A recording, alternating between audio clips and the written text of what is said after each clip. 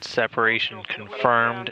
When you hit the atmosphere, I noticed that this plasma, this orangish glowing gas around the outside of the vehicle was forming.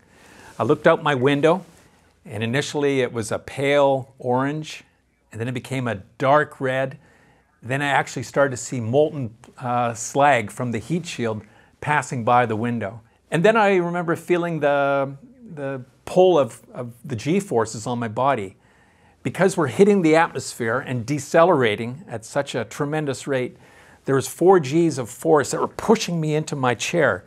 It's like 4 people were sitting on top of me, and it got difficult to breathe. I'd have to really think and work at getting the air into my lungs. And then the parachute is deployed. And wow, was that dynamic, was that crazy. It felt like the vehicle was swinging back and forth like a pendulum underneath the chute. Yeah, you can see the parachute coming down and the plume coming up.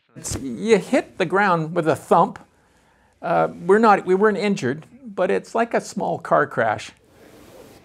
That's Bob Thirsk from the Canadian Space Agency, the flight engineer, wrapping up his 6 months in space. After we landed, I had some pride, and I wanted to be able to get myself out of my Soyuz seat myself and egress the vehicle, but I just didn't have the strength.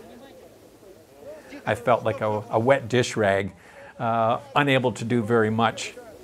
In addition to that, my blood pressure to my brain was rather low. My heart just wasn't contracting enough to provide blood flow up to the brain, so I felt a little bit woozy.